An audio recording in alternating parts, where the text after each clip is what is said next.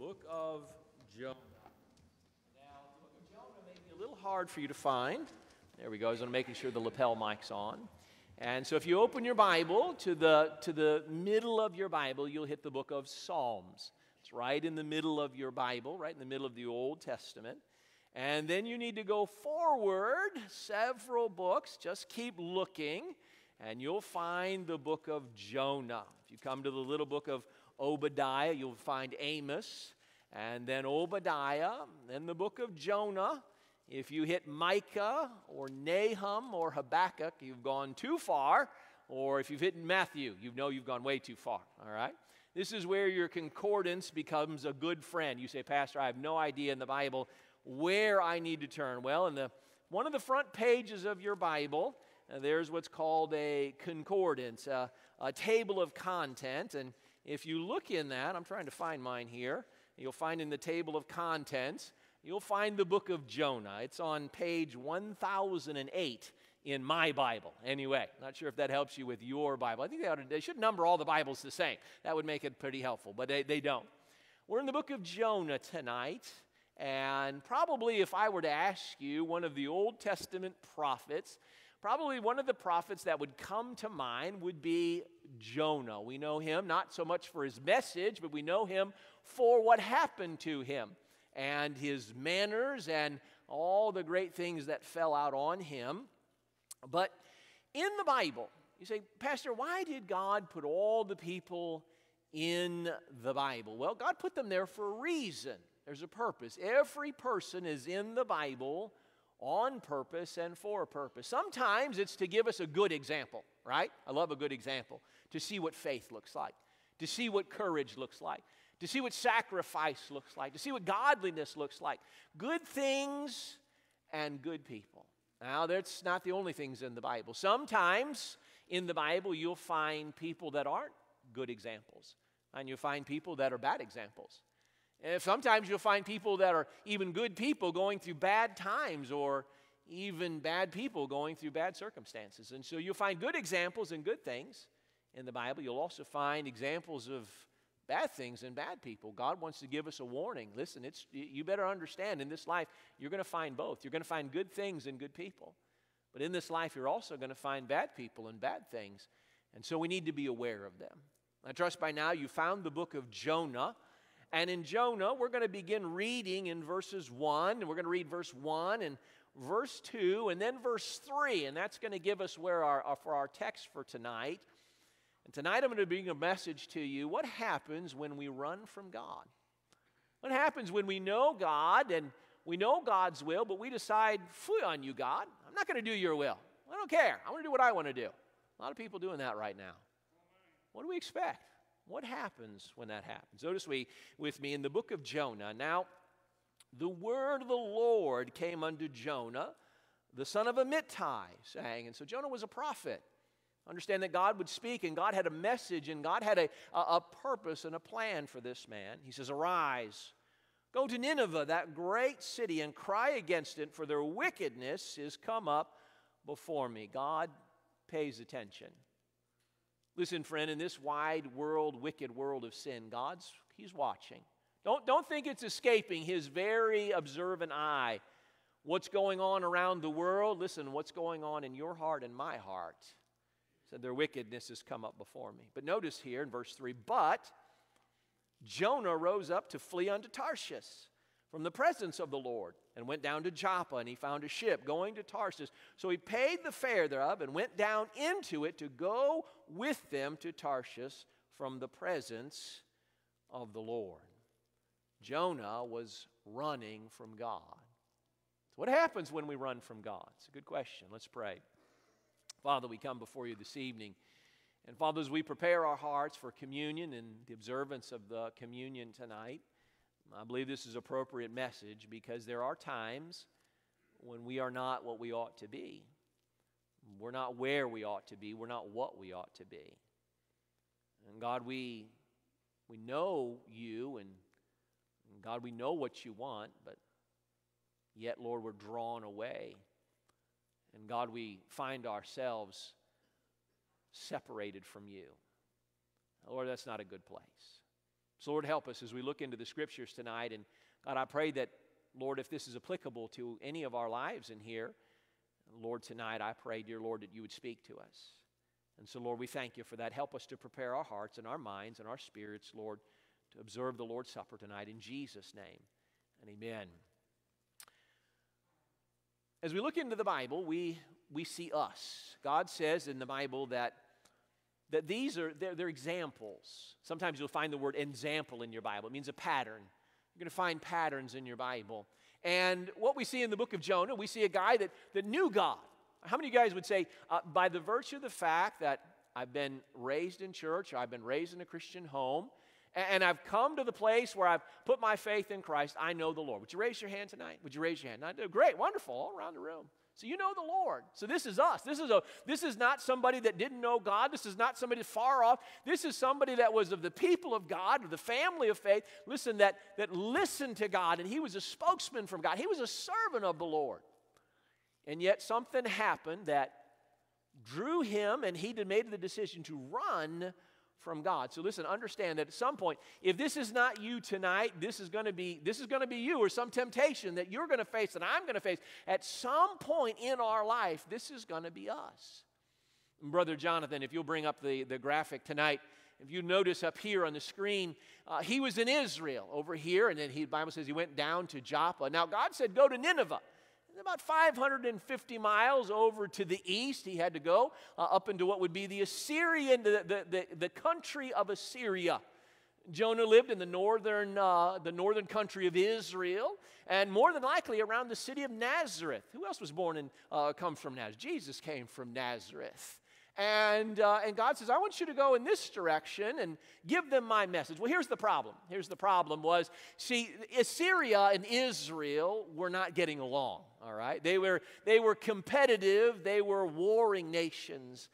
And Jonah, by the virtue of the fact that he was a prophet of God, he had an understanding from the Lord that, listen, one day the Assyrian people, the people that were in Nineveh, Nineveh was the capital of Assyria, they were going to come all the way over that 550 miles. They were going to encamp around Samaria, and listen, they were going to destroy it.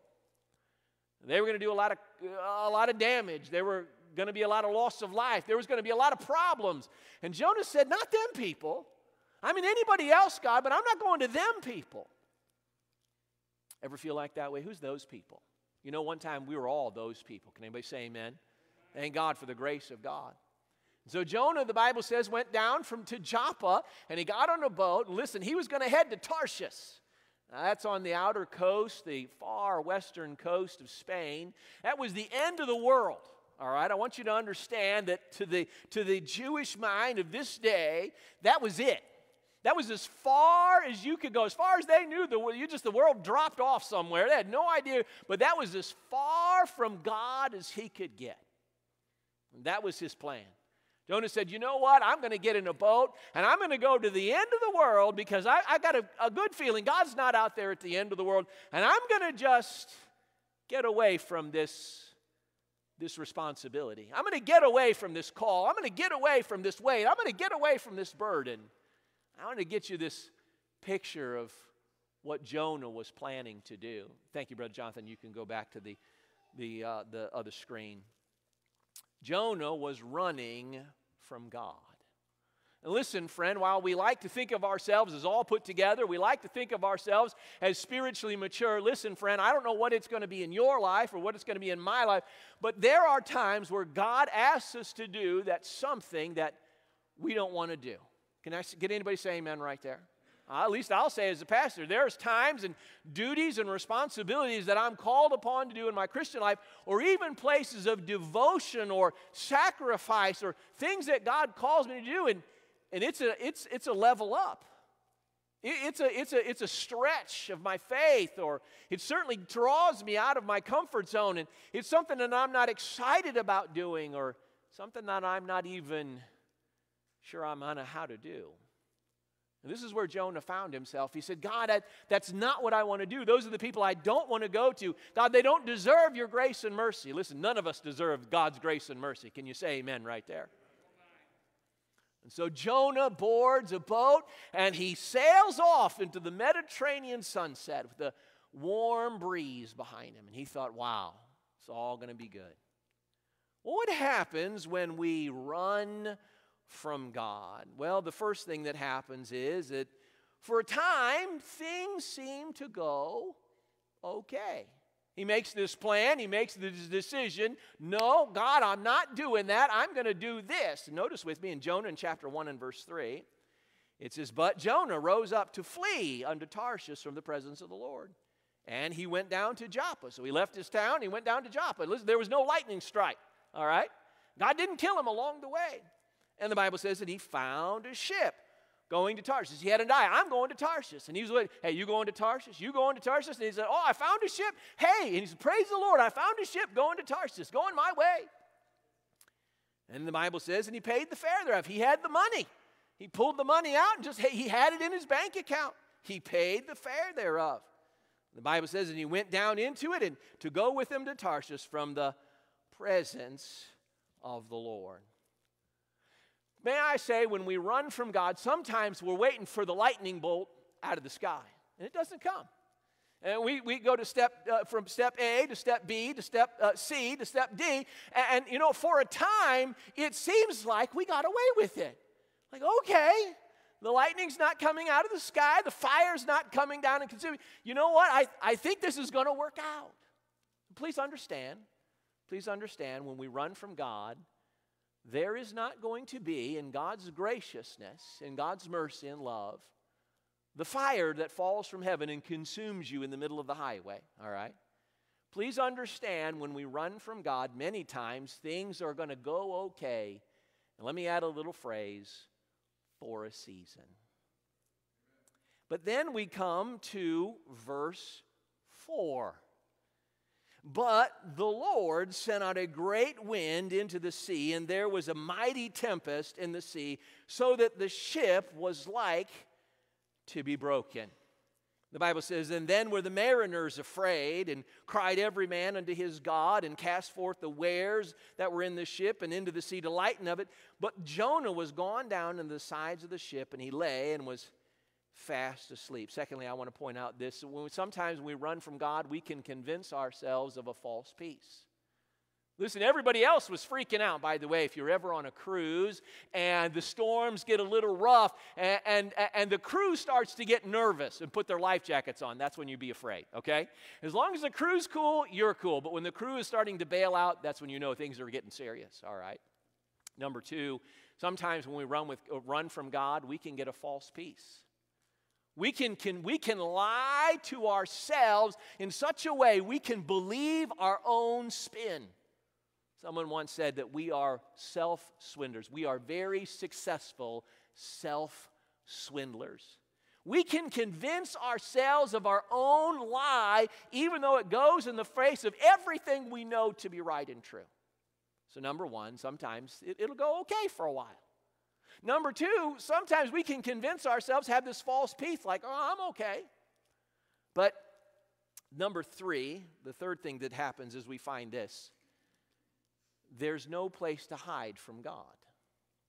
When we run from God, one of the things that we're going to find out is that there is no place to hide. Hold your hand here in the book of Jonah. We're going to come back. I want you to go back with me to 1 Kings. 1 Kings in chapter 8. You'll have 1st and 2nd Samuel, and then 1st and 2nd Kings, and then 1st and 2nd Chronicles. But in 1 Kings, and go with me to chapter 8, Solomon is dedicating the temple. And Solomon makes an insightful statement. By the way, when we're done here in 1 Kings, we're going to go to Psalm 139. Some folks like to get a little head start. Takes them a minute or two. But notice with me in 1 Kings and chapter 8 and verse 27 where we see this insightful statement. Look at verse 26. And he says, now, O God of Israel, let thy word, I pray thee, be verified, which thou spakest unto thy servant David. But will God indeed dwell on earth? Behold, the heaven and the heaven of heavens cannot contain thee. How much less this house which I have builded? You see, when we run from God, one of the things we're going to find out, first of all, things go okay for a little while. Sometimes, then number two, when we run from God, sometimes we can convince ourselves of things that aren't so. We have this false peace. But one of the things that we discover when we run from God is there's no place to hide. Listen, friend, God is so big and God is so huge. Listen, he says not only can the earth not contain the Lord, but the heavens can't contain him. In the heavens of heavens, listen, friend, in all of the expanse of the universe, the Bible says to us, reveals to us that when God measured out the universe, he did it with a span of his hand. It's about 9 inches between your pinky and the top of your thumb. That's called a span. And when God measured out the expanse of the universe, billions and billions of light years, God said, eeny, meeny, jelly beanie. All right? Listen, friend, understand that God is so big and God is so huge that, listen, not only can the earth cannot contain him, but there is no place to run. There's no place to hide from God. Go with me to the book of Psalms, Psalm 139 in verses 7 and 8. As the psalmist here in Psalm 139 is struggling with sin and issues, in Psalm 139, begin reading with me in verse 7. He says, "Whither shall I go from thy spirit?" Talking about the presence of God. "Whither shall I go from thy spirit? Or whither shall I flee from thy presence? If I ascend up into heaven, thou art there. If I make my bed in hell, behold, thou art there. If I take the wings of the morning and dwell in the uttermost parts of the sea, even there shall thy hand lead me, and thy right hand shall hold me. If I say, surely the darkness shall cover me, even the night shall be light about me. Yea, the darkness hideth not from thee, but the night shineth as the day, and the darkness and the light are both alike to thee." What happens when we run from God? If you go back with me now to the book of Jonah. I put a little bookmark in there to make it faster for me. I hope you did that as well. What you're going to find is that there's no place to hide. I don't know if you've ever had the experience, but sometimes little kids like to go and hide, right? They go and hide in the house, but they're hiding in the house, right? They haven't quite figured out that they're in the house, all right? And I remember maybe hiding from mom or hiding from my sister or hiding from mom and dad. And the thing was that I was in the house, and there was no place in the house that I could go where my mom or my dad couldn't go. It took me a while to figure that out, all right? But listen, one of the things when we run from God, this is what we're going to find out. There's no place to hide. There's no place that God's eyes do not see. There's no place God's hand cannot go. So listen, friend, when you and I run from God, understand there's no place to hide. And we're back now in the book of Jonah. And we've learned, number one, that things seem to go okay for a time. Number two, we've learned this, that sometimes we can convince ourselves and get a false peace. Number three, we've learned that there's no place to hide. But then look at verse 4. The Bible says, "But the Lord sent out a great wind into the sea, and there was a mighty tempest in the sea, so that the ship was like to be broken." The fourth thing that we find when we run from God is we meet the correction of God. Friend, when you and I run from God, one of the things that eventually you and I are going to for surely run into is we're going to run into the corrective hand of God. You know why that is? Because God loves you. Because God loves me. Listen, God loves you enough and God loves me enough not to allow us to get away with the faulty thinking that we've pulled one over on God. Not to allow us to go off in self and sin, and can I even say stupidity, to the point where God, listen, where we convince ourselves that we won. Listen, God is too righteous, God is too good to allow us, His children, to go off uncorrected. Please understand, when God brings correction, it is for, listen, our good and His glory. Understand that God is not the mean old man upstairs with the big hammer that's just ready to whack you on the head every time you get out of line. That's not God. God is a good God. He's a loving Heavenly Father. He is wise and kind and good and right. And listen, everything that God does, He does for our good and His glory. And God manifests His goodness to us by not allowing us to go off into self and sin and stupidity uncorrected. We find that when we run from God. Listen, friend, God is very clear. He says, be sure your sins will find you out. He said, listen, there's nothing that's done in the darkness that He's not going to bring out in the day. There's nothing that you and I do in secret that God is not very intimately, fully aware of. That thought ought to be very sobering and very straightening to you and I. It ought to affect what we watch on our phone. It ought to affect what we consume on the television. It ought to affect what we put into our ears and into our eyes. Listen, friend, everything that you do, everything that I do, everything we see, everything we desire, God is very well aware of. And when we run from God, listen, friend, at some point, God is going to bring His corrective hand of judgment. In fact, we're going to get into a little bit later, we're going to be going to the New Testament book of Peter. If you wanted just a little bit of a head start, we're going to be going to the book of Hebrews, Hebrews chapter 12, but not for a little while. Not for a little while. But we're going to find out, and we're going to conclude this message with, what does God intend when He brings His correction? We're going to get to that in just a moment. But when we run from God, we find we meet His correction. Now, I want to point out just a couple quick things here on the way to the conclusion of this message. But notice with me in Jonah in chapter 1 and verse 6. So the Bible says, so the shipmaster came to him and said unto him, what meanest thou, O sleeper? Arise and call upon thy God, if so it be that God will think upon us, that we perish not. One of the things that we discover when we run from God is that our sin and our suffering affects others. Our sin and our suffering oftentimes affects others. Listen, no man is an island. No woman is an individual person. Listen, friend, you and I, everything that we do, we are interconnected with the people around us. And one of the things that we're going to find when we run from God is, listen, to my decisions and my actions and my attitudes. And when God is dealing with me, many times it splashes over onto others. Please be very aware.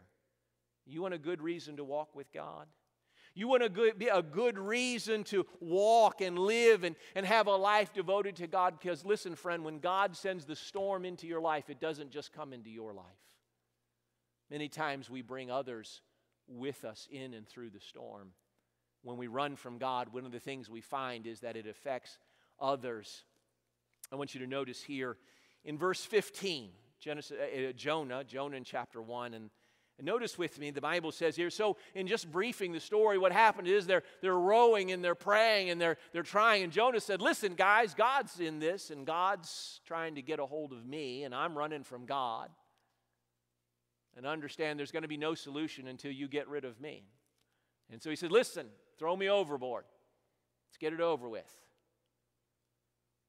Notice with me as we pick up in verse 15. So they took up Jonah and cast him forth into the sea, and the sea ceased from her raging. Then the men feared the Lord exceedingly and offered a sacrifice unto the Lord and made vows. Now the Lord had prepared a great fish to swallow up Jonah, and Jonah was in the belly of the fish 3 days and 3 nights. And let me bring out the next truth here. When we run from God and we meet the corrective hand of God, it's going to get worse than we ever think. Not only are others going to be affected in that process of God's correction in our life, but understand this, everything you do, everything I do has an effect on others. But friend, I can guarantee you in Jonah's wildest dreams or nightmares, when he went down to Joppa and he paid the fare thereof and he thought he was going to have a nice cruise out to Tarshish, in his wildest dreams, he never thought that there was going to be a divine tempest whip up in his life, and in just a few short hours, he's going to be cast into the raging Mediterranean Sea in the middle of the ocean. Listen, and then a fish was going to come up and swallow him up for dinner, and he was going to marinate in the belly of the whale for 3 days and 3 nights. Listen, friend, when you run from God, you mark her down. It's going to get worse than you ever imagined. Jonah would have never imagined he was going to end up as bobbing through the Mediterranean Sea, okay? He never ended up that he would be a snack for the whale, and he'd be sloshing around in the belly of the whale for 3 days and 3 nights. But listen, friend, that's what happens when we run from God. And all of this brings us together to the final thing that I want to point out from this passage. And we're going to jump from here over to Hebrews. But notice with me in Jonah in chapter 2 and verse 1, what do we find when we run from God? The Bible says in chapter 2 and verse 1, then. What that then was, that was then. That was after God brought his corrective hand, after others were affected by his sin, after it got worse than he ever thought it would be possible, lower than he ever thought he'd be taken down, greater suffering and sorrow and separation than he ever could have imagined. Then Jonah prayed unto the Lord his God out of the fish's belly. When we run from God, it's to bring us to a decision. See, Jonah had to make a decision. See, all of God's corrective hand is to do this, is to bring us to the decision of who's in charge. See, God gave Jonah a job to do. He said, Jonah, I got a job for you. I got a message for you to deliver to the Ninevites. He said, you go and preach the preaching I did unto you, that 40 days and 40 nights, if Nineveh doesn't repent, Nineveh would be overthrown. God was going to rain down fire and destruction. That was the message he was to deliver. And Jonah said, no, God, you're not in charge. I'm in charge. You don't tell me what to do. I tell me what to do. And Jonah ran from God. And all of these things that he found along the way brought him to this place. The same place that you are brought to, the same place I'm brought to, is a decision. Listen, Jonah in the belly of the whale had the same decision that you have and I have. Who is going to be God? Who's God in your life? Who's God in my life? Who's the one that ultimately makes the decisions and gives the orders? Either the decision is this, friend, either you and I, like Jonah, wisely, correctly, smartly say, okay, God, I'm tapping out here. Okay? I'm done. I'm good. You got my attention. I'm ready to listen. That was the decision Jonah had to make. Now, Jonah had another decision. He could have just been digested, and he could have just been a little whale indigestion along the way. Jonah had a decision. Listen, if God did not intervene in this man's situation, he was going to die. So the decision that God brings us, what happens when we run from God? All of it brings us to a decision. Are you and I going to allow God to be God and decide our direction? And we will conform our life and our will and our desires to Him, or are we going to ball our fist and clench our teeth and slam our fist and say no? That was a decision Jonah faced. Literally, it was a life and death decision for him. Typically, it's not that bad for us. Typically, it's just a spiritual life and death decision. Can I just say to you tonight, along the road of life is strewn with spiritually dead Christians. That they were on the road of life, they knew God, they loved God, they served God, and then all of a sudden, something didn't set right with them. Something wasn't to their liking or their satisfaction. It certainly brought them out of their comfort zone. And they said no. And they ran from God. Listen, and God brings His corrective measure into their life, whatever that may be. But it brings us all to a decision. And friend, I know them, and you know them. Spiritually cast away Christians. Christians that are no longer in church. Christians no longer in their Bible. Christians no longer living for God. Christians who are no longer have anything to do with God. They're literally just a castaway on the road of life, spiritually dormant, having decided that they would rather do their own thing than listen to God. Friend, that's a dangerous place to be. So what does God intend for us when He brings His correction? Turn with me now to the book of Hebrews. Hebrews and chapter 12. Hebrews in chapter 12, and with this I close. The book of Hebrews is towards the end of the New Testament. Hebrews, and You have Timothy, and then Titus, and then Hebrews, then James. With me to Hebrews in chapter 12. The whole chapter, we're going to look at the first 11 verses, deal with, in context, understanding the struggle of life, because we all struggle. We all struggle against the world, the flesh, and the devil. We all have the struggles inside. We all have the struggles outside. And then we meet the correcting hand of God when we go off track. What does God intend for us to understand about this decision? Because all of us are going to be brought to that decision. Am I going to listen to God, or am I just going to do my own thing? Notice with me in Hebrews chapter 12. We're going to read starting in verse 1, but we're going to pick up our text in verse 5. The Bible says this, "Wherefore, seeing we also are compassed about with so great a cloud of witnesses," these are the heavenly witnesses, "let us lay aside every weight and the sin which doth so easily beset us, and let us run with patience the race that is set before us." That's a picture of the Christian life. They're cheering us on from heaven. It says, listen, cast away the weights that's slowing you down. Get rid of the sin that's tripping you up. And where do you put your focus? Looking unto Jesus, the author and the finisher of our faith, who for the joy that was set before him endured the cross, despising the shame, and is set down at the right hand of the throne of God. By the way, you were the joy. I was the joy. When Jesus looked at you and said, "I see that man, that woman getting saved, getting right with God, being right," he said that was the joy that got him through the agony of the cross. Look at verse 3, the struggle against sin. "For consider him that endured such contradictions of sinners against himself, lest ye be wearied and faint in your mind." If you think you have a hard time, imagine the patience of Jesus. "Ye have not yet resisted unto blood, striving against" what? Sin. The context of this passage is understanding the struggle against sin and getting out of the will of God.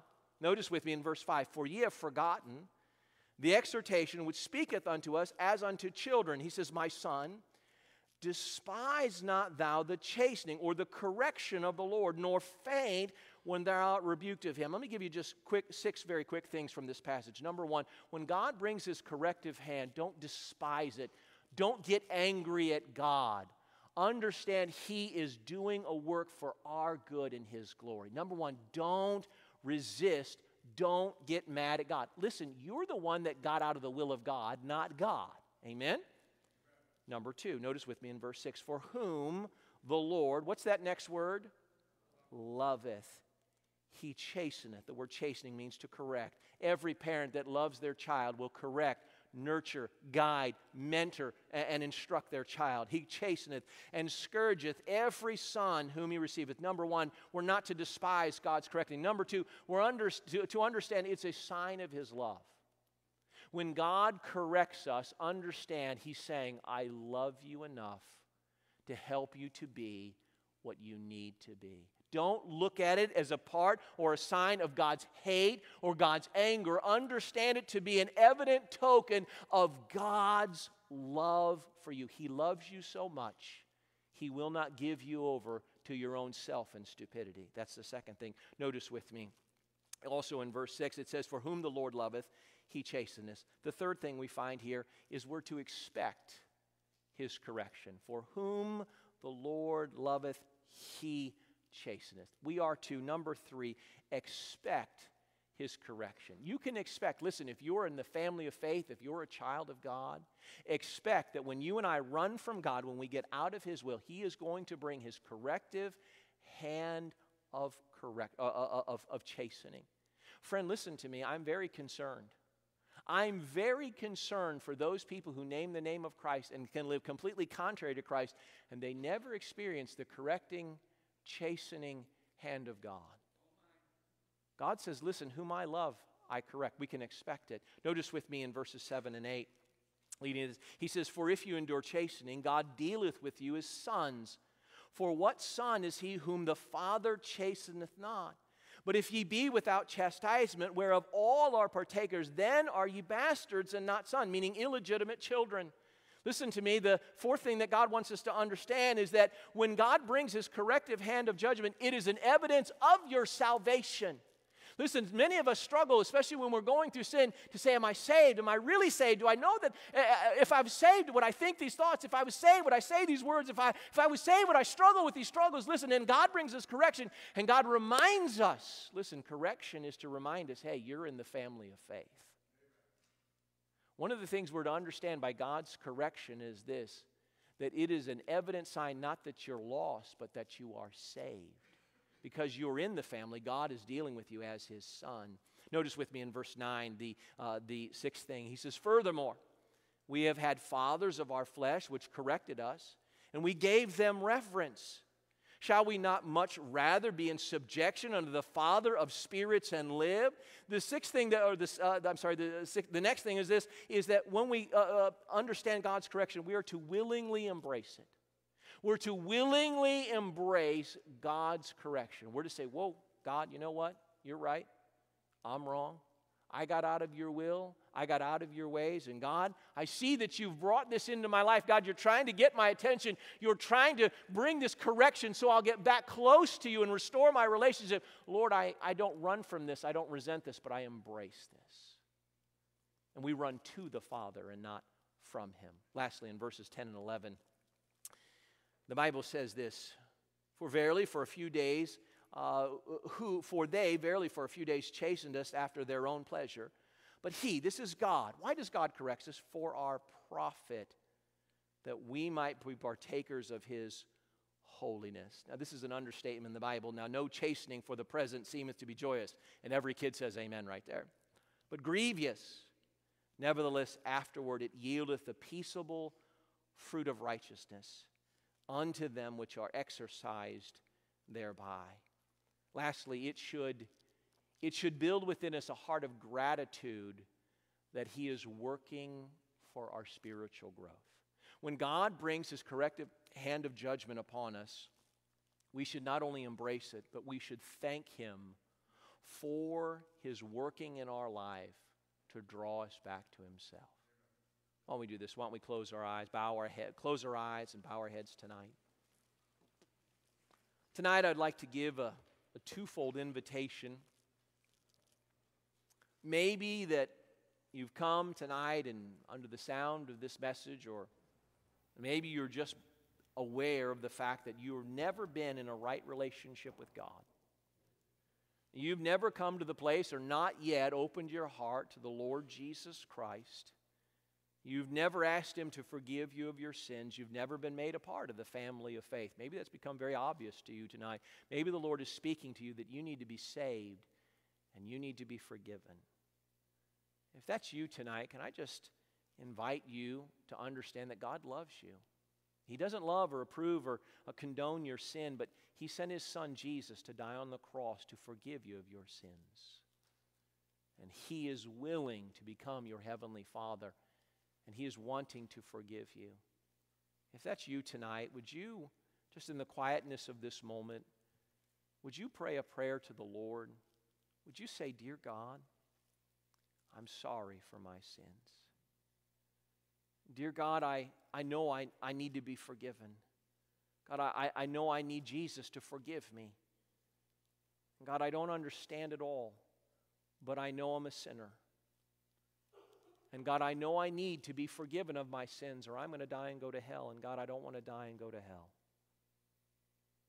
God, the best I know how, I put all of my faith and all of my trust in Jesus who loved me and died on the cross for me to forgive me and to save me and to take me to heaven when I die.